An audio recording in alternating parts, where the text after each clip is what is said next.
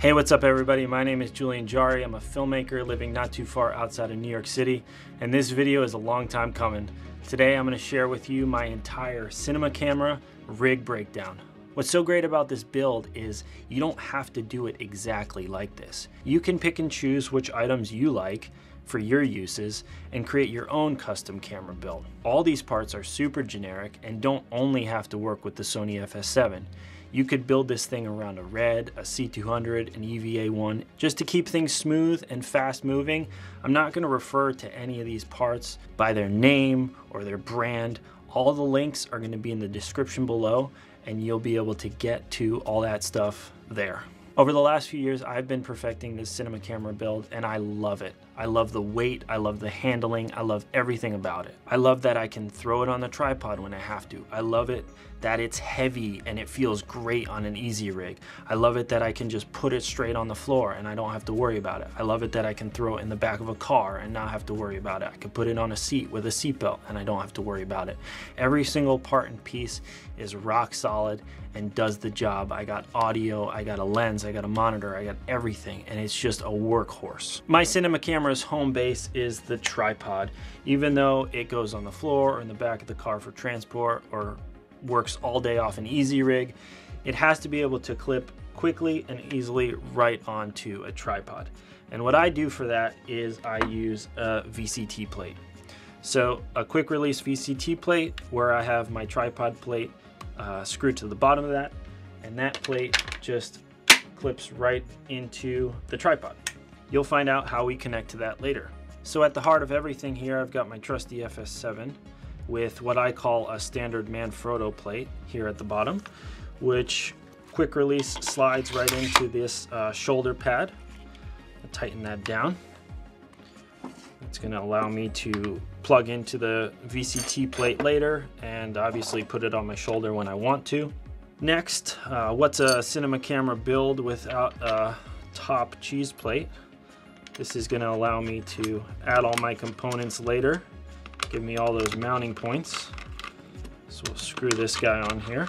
It was a couple years ago now where I transitioned from normal batteries to V-mount batteries, but V-mount batteries allow me to run everything off of them. So I have my monitor, I have a wireless transmitter, I phantom power a microphone. A V-mount gives me a lot of energy with D-taps out, and I don't have to worry about power. So the next thing I'll do is I'm going to add this V-mount adapter for this FS7. But like I said earlier, none of these are specific. So if you have a C200 or an EVA1, there's all sorts of V-mount adapters for your camera.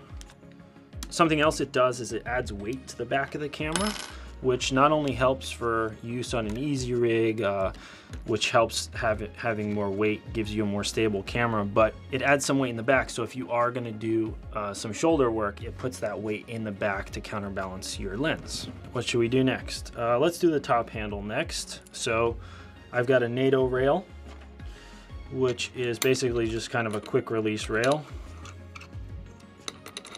And that allows a NATO handle, which is a quick release handle, to get slid right on here.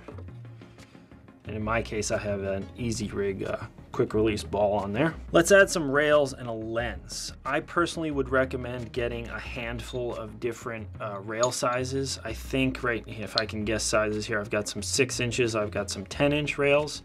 I'm gonna put the 10-inch rails on. Again, rails aren't too expensive, and I would recommend just grabbing a couple, just so you have them in your arsenal. So we're going to add these rails right to the front of this VCT plate. We'll add this lens. And we know the Sony E-mount, in my case, isn't the strongest thing in the world, and the Sigma 50-100 is a beast. So we'll add this long lens support, just like that. All right, let's talk arms for a second. Over the years, I've really held out. Didn't really want to spend a lot of money on an arm, but unfortunately I kept breaking these arms that I advocated for so many times And I finally got to a point where it was like, if I'm gonna buy 2, 3, 4, 5, 6 of these things and break them, that actually costs as much as one of these. So I might as well just get this thing and never break it. So that's what I did. This arm is everything for me, honestly. Indirectly, it's everything for me because the 7-inch monitor is everything for me. That's you know, my monitor, and I need a strong, big arm to be able to put that monitor safely where I want it to be. Next, we're gonna put the monitor on. I have equipped the end of this magic arm with a NATO clamp, and then I've equipped my monitor with a NATO rail. So actually I can just slide this thing in here and tighten it right up like that. So now I've got my monitor. I can kind of move it in place where I'd want it, like that. I'm going to throw my V-mount battery on. I'm gonna do a dummy battery from D-tap. So I'm gonna go D-tap out of this V-mount battery, and I'm gonna go power to this monitor. But before I do this, I'm gonna use what's called a D-tap splitter, and I've Velcroed it here. This allows me to not just have one accessory, but in this case up to 4 here, and then a couple more on the battery. Then we're gonna take our dummy battery and plug this guy in here, kind of neatly run it down the camera and into the D-tap splitter. Then in my case, I'm gonna take an SDI cable into the monitor.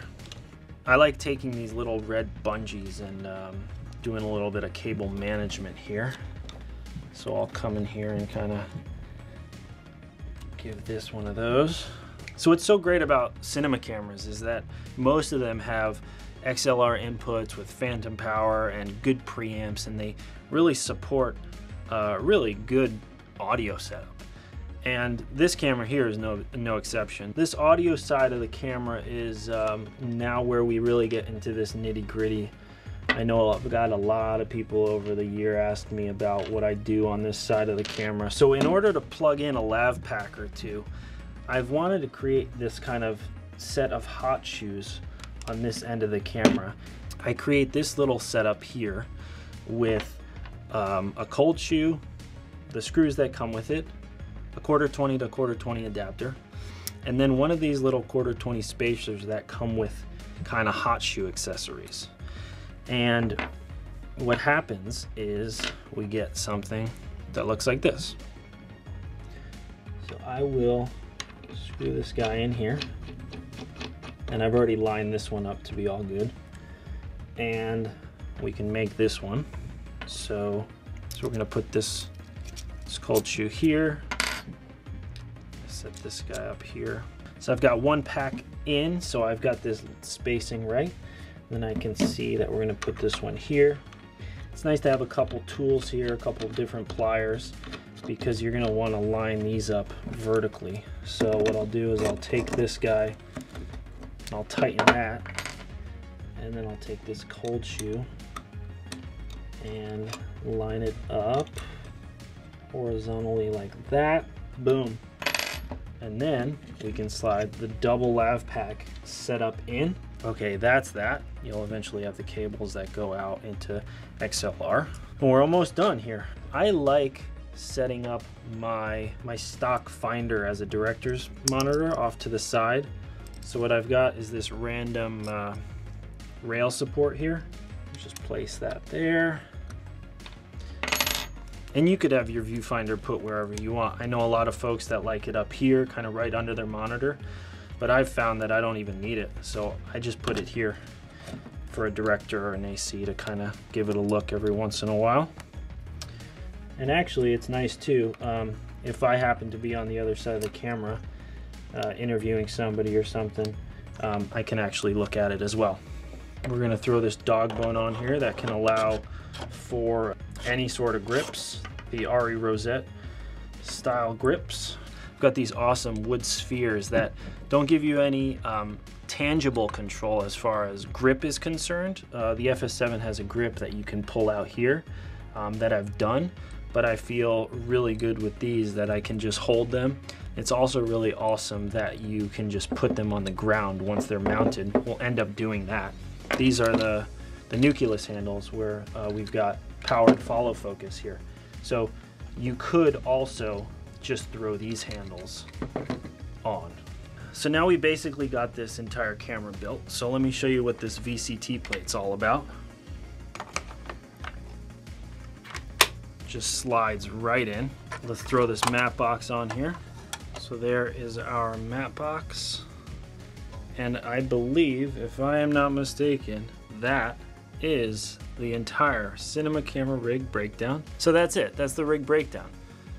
I can be here on my sticks, looking at my monitor, and in the blink of an eye, I can flick the monitor down, kind of get it out in front of my face as to where I need it. I can pop it off the VCT plate, and I can throw it on my shoulder.